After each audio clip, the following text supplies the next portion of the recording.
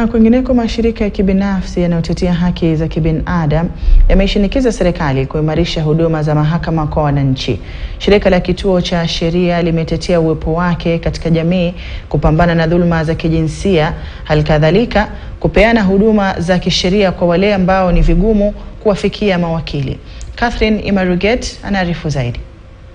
Kulingana na mkurugenzi mtendaji wa Kituo cha Sheria Anet Mbogo, 64% ya Wakenya wanatumia mbinu mbadala za nje ya mahakama kusuluhisha migogoro.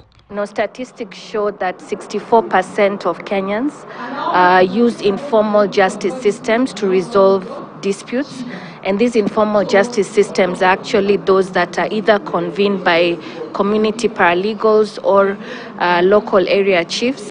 Watetezi hao wa haki za binadamu wameelezea changamoto ambazo wananchi wanakumbana nazo wakitafuta huduma za wanasheria, wakisema kuwa wakati mwingine inawalazimu wanaotafuta huduma hizo kupata shinikizo la kutoa rushwa. Wameahidi kuhakikisha kuwa wananchi kutoka mashinani na wasiojiweza wanapata haki. We are here to share lessons, to appreciate the challenges that we have and to see how we can help catalyze access to justice for the poor and vulnerable populations, the way it was envisaged in Article 48 of our Constitution, access to justice for all. Pia wameitaka serikali na jamii kujizatiti kupigana na unyanyapaa, ndoa za mapema na kutohusishwa kwa watu wanaoishi na ulemavu katika miradi endelevu.